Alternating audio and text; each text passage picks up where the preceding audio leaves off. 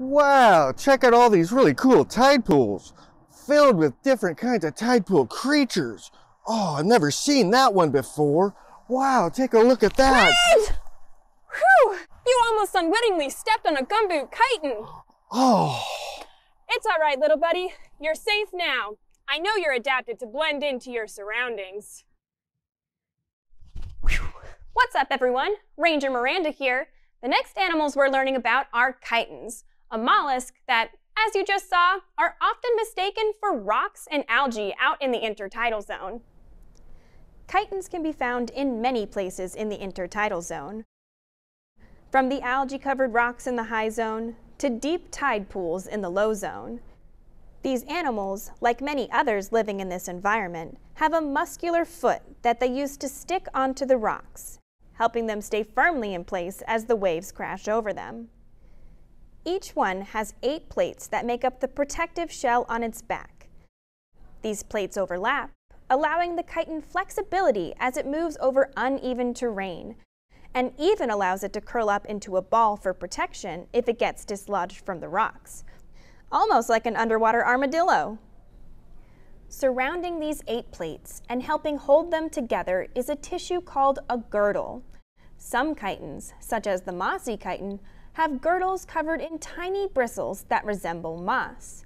This, along with algae that grows on their shells, helps them to camouflage into their environment.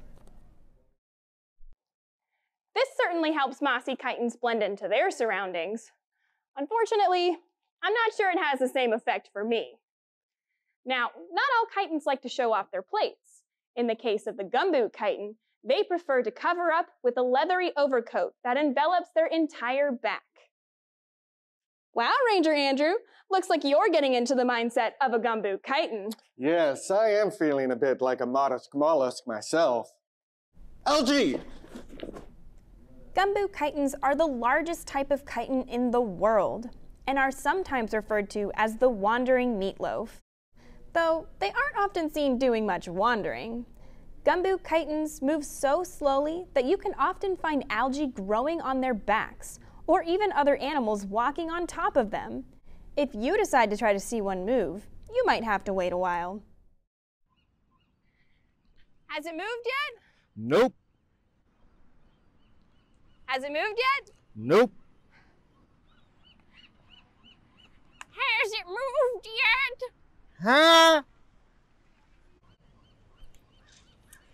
Okay, so maybe we stick out more than your average chiton, but I think we have the right idea. The next time you're exploring the tide pools, keep an eye out for these camouflaged critters. And be sure to watch your step. What are you guys doing? She's on to us. Quick, engage evasive maneuvers.